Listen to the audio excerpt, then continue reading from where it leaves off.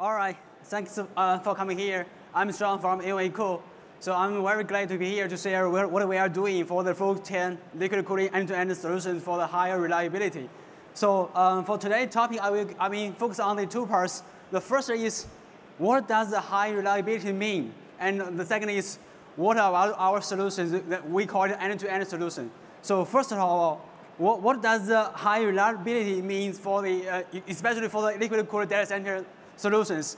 So, in academia, reliability means it is the extent to which an experiment or test or even or measuring the procedure use the same results on the repeated trials.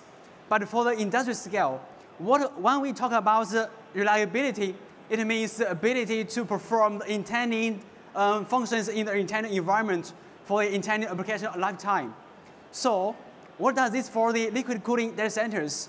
That means everything happening after the liquid cooling system is put into operations. So, okay, so how do we evaluate the reliability? So physically, okay, so when I did my PhD here in Penn State, I try to repeat all my experiment results, and also I can ask my advisor, can I okay, so this is a good result, and also I get another set of results. Can I publish some of them? But my advisor told me, okay, let's do it again. Let's try it again, so we can do these reliability tests. Okay, so before that, usually I will do some physical modeling. So how we can, how is the physics or fundamentals of these kind of failures? So then I will continue my lab scale tests.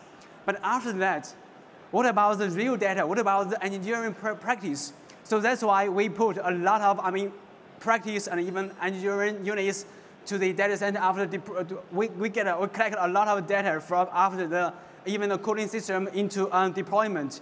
So in total, up to now, up to this last Q, 2024, around 1.2 gigawatts of the liquid cooling thermal systems are deployed in China or even in the Asia, in Malaysia, in some all over the world globally. So, but here I will try to emphasize, we call it 1.2 gigawatts liquid cooled thermal systems, which includes the energy storage system, not only the data center systems. So, and also this is much more. It's ongoing. Okay, so since we have, okay, so we have a basic, the physics, what does this high reliability means? So let's come to the second part. What about the end-to-end solution?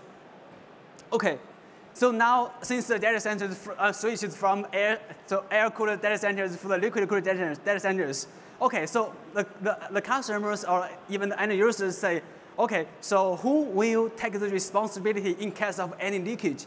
Okay, if I'm a component supplier or vendor, I will say, okay, it's my responsibility for my action, right? But what about the whole system? What about the liquid system? Even you have the cold plate, you have the QD, you have the pump, you have the tubing, and you have the CDU. Even with the prime loop, you have the the dry cooler or even the cold source. So which is kind of important to the end users or even to the customers. All right. So here, there's a small video to show our end-to-end liquid cooling solution. Sorry. Includes cold plate cooling, single-phase immersion liquid cooling, and phase-change immersion liquid cooling. It can achieve overall cooling from the inside to the outside. Containing cold plate. Quick connector.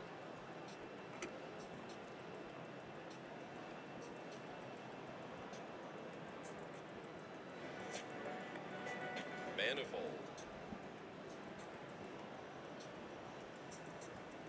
Secondary loop.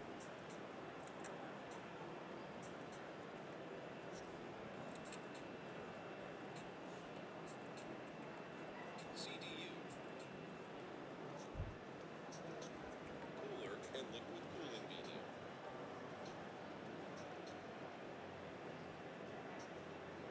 The liquid cooling products are designed and produced independently by Envicool.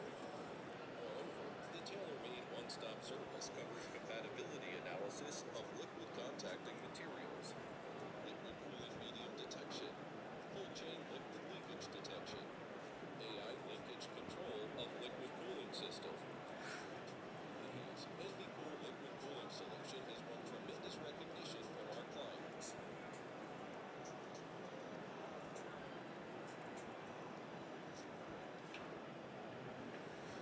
Envicool, the full chain liquid cooling leader.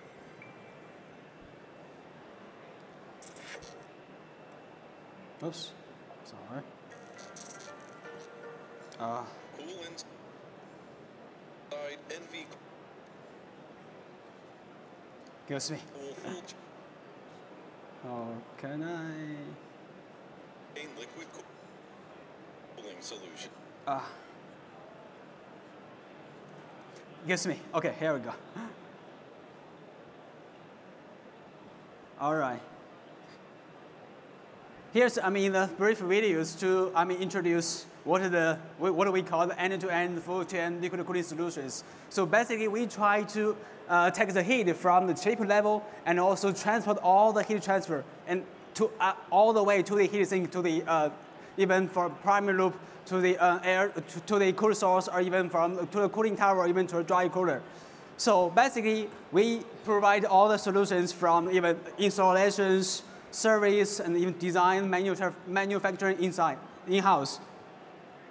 All right, so the full control of the vacuum material. So since we have the coolant inside of the even both the primary loop to the second loop, so there's a lot of metal, coolant, and even the piping stuffs. Maybe we have copper, aluminum, and even stainless steel. So we try to take all that together and also do the capabilities of all these stuffs together. So here I just give you a brief introduction what do we do for all the different materials. And also, so we also provide this stable and high precision operating CDU. So for each side, we also provide a liquid to liquid, liquid to air, or even liquid to refrigerant, different type of CDU. So most of the CDUs, I would say it was all of them we have different applications are used. So for example, for some of the cases in China, we have 3 years of the operating CDU, and it also we kind of have to say high reliability, because which I mentioned before, high reliability is based on the data after deployment. So this is we have a different heat flux levels for the power levels from CDU. For the in-rack CDU, even from the in-cabinet CDU, and from 300 kilowatts to 2 megawatts. It also depends on the client's requirements. All right, this is we call it air assisted liquid assisted air cooling. So in here, so many people talk about the sidecar. It's basically also another name of the sidecar. So right now, for the GB200, we can, the heat flux the power could be up to 120 kilowatts, and it's kind of pretty easy for the modular deployment. And we also, for this typical the CDU, we also have the redundant pumps and fans, and we try to have the low impedance air-to-air heat exchanger. Okay, so this is an in-rack type of CDU, and we have different types from 4U to 8Us, and here it's from liquid to air and to liquid. We have different types, and also depend on working conditions, and depends on the temperature difference from inlet and outlet. So basically, it's around 6 to 12 kilowatts for 6 to 8 kilowatts for the liquid to air, and even for liquid to liquid, we can heat up to maybe 120 kilowatts. All right, so this is another issue about pretty important for the QD or even UQD. So we have patented the design of the anti-splash blind manifold. Maybe some of you may ask me why we need this anti-splash, because we do come across such issues. Because in some cases, what we are deployed in China, so there's huge leak. So that's why we come with this new idea, why we need this anti-splash. So even the pumps or even connectors leaks, it will not splash to the rest of the rack. All right, I'll go pretty quickly for the rest of the part. So the flow uniformity for uniformity, since we have the blind method of the manifold and even the QDs, so we do have these flow simulations to the test and to the whole rack full manifold of the test. This is the prefabricated pipeline, so it's much easier. So we prefabricate, in-house in our manufacturing. Then it's just needed to ship it to the data hall. So this is another issue about what we are doing the coolant. Because the issues, so now, everybody's talking about the coolant, the PFAS or something like that, and also EG and PG25. But coolants, they have the different, characteristics. But the issues, for some of the coolant, we made some issues. When you try to deploy the new, server, there's still the time gap between when you try to plug in and plug it off.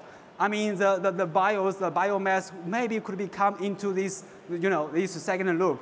This is what we spend a huge of the time we spend huge of time try to deal with this kind of problem, because we take the coolant out of this server every 3 or every 2 months.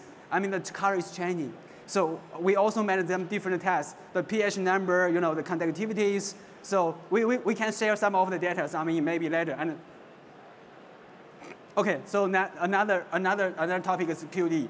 So now, key connector is kind of the key point of the whole, secondary loop, even from the primary loop. But the issue is why we are doing this, because we try to reduce, we try to reduce the flow resistance during the loop, so that we can reduce the pumping power. So we can have, we come across some new ideas. Maybe even we can use the UQD04, so we have the equivalent CVs with UQD06. So that means we can have a compact design with this different connector. All right, for the cold plate. So now, since Blackwell is already here, so it's maybe 1200, but what about the next? So, from NVIDIA, they're talking about, the next series of the GPU, like the Rubin, maybe over 2 kilowatts. So the issues, single phase, we also can do the single phase, cold plate, but the issues, maybe you need the higher, the pumping power. But the issues, when we switch to the 2-phase, maybe we can reduce the pumping power, and also we can have higher heat flux level. So this kind of trade-off, we still, in our lab, in my team, they are still working on both of them, single phase and 2-phase of the cold plate. So we also, since I'm talking about, this is kind of the end-to-end liquid cooling full chain liquid solution. So we also do, some cooling of primary loop steps like this, the cold source. All right. So this is another issue for the test kit. Why we do this? Because we also, I mentioned I mentioned before, we do have some kind of issues. So there's a time gap between we try to insert and take out of this server. So this we can do it, on site of the data hall. All right, so this is also the air cooling part, and so in total, as I mentioned, right now we also deploy around 1.2 gigawatts for the liquid cooling, the thermal systems. All right, so what's more? What's the next? So everybody talking about the liquid cooling solutions, right? So in some of the carriers, we also try to think about the waste heat recovery systems, right? Since now, in some people in some regions like the Europe or even the Japan, or even I'm not sure about the US, but some they try to use the waste heat of liquid cooling, try to heat the community, the buildings, even the hospitals, and even in the past summer, last summer, the Olympic Games of the swimming pool are heated by the data center, the waste heat. But the issues, what about the hot region? Maybe they do not need the heating, right? The issues, maybe we can come up with some new ideas. What about we can use the waste heat to generate the cooling? But the issues, the data center do need the cooling. So we call it maybe something is still on, is in the lab scale. We are building some demos on this kind of, we call it absorption chiller. The absorption chiller, the fundamentals of this absorption, because we can use let's say maybe 50 to 60 degrees C of the hot water to generate the chilled water. And the chilled water will go back to the data center. Maybe there's another issue topic. We can call it self-cooling data center, right? So this is kind of an interesting idea. So something is still going on. So this is the next, what we are doing right now and for the next year. All right, so this is the topic. Sorry, for a little bit of time. Thanks so much. I'm Sean. Thank you.